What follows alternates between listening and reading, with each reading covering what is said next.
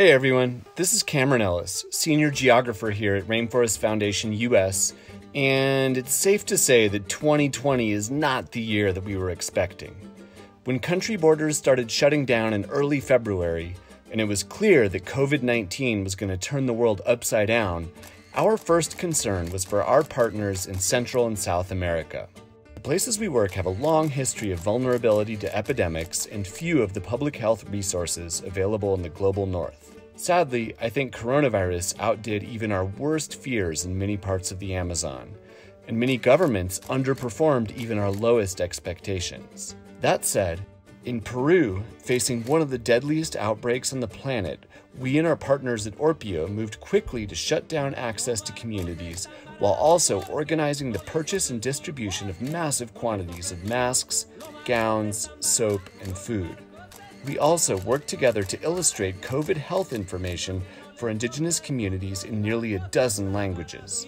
Monitors, who had been accustomed to tracking deforestation on smartphones, switched gears overnight to tracking possible COVID cases and supporting response measures. Guyana and Brazil saw spikes in illegal mining the moment the virus hit and government agencies were pulled away from law enforcement. Fortunately, local indigenous organizations across the region stepped in to fill the gap, building blockades to their territories, controlling entry, tracking cases, distributing supplies, and in some cases, kicking the miners out themselves. We also supported the Yanomami and Yukwana peoples of Brazil in their campaign to evict 20,000 illegal miners from their territory. With indigenous and allied organizations, we delivered a petition with almost 440,000 signatures supporting this demand. And in a historic first, the spirits of the forest took over Brazil's iconic Congress buildings. In Panama, we and our allies built a coalition of NGOs, indigenous organizations, and government agencies centered on an interactive mapping platform to coordinate responses across the country. Meanwhile, back at the office, we launched several initiatives to raise funds and awareness about how the crisis was impacting indigenous communities. Virtual music events raised over $300,000 for COVID aid, and together with partners, we launched the Amazon Emergency Fund, which became a go-to mechanism for channeling emergency funds directly to indigenous communities.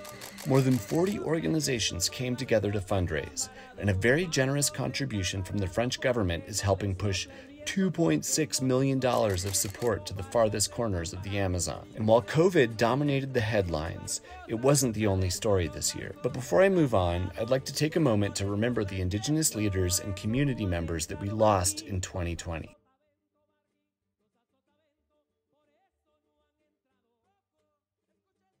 In other 2020 news, Panama's Nassau people notched a massive victory when the government officially recognized 160,000 hectares of indigenous land, an area about half the size of Rhode Island, stunning coastal mountains, and forests teeming with wildlife. In Peru, the widows of the Ashaninka village of Sahueto, whose husbands were assassinated in 2014 for defending their lands, testified to the Inter-American Commission on Human Rights, which resulted in the commission formally calling on the government of Peru to fully investigate and prosecute their killers.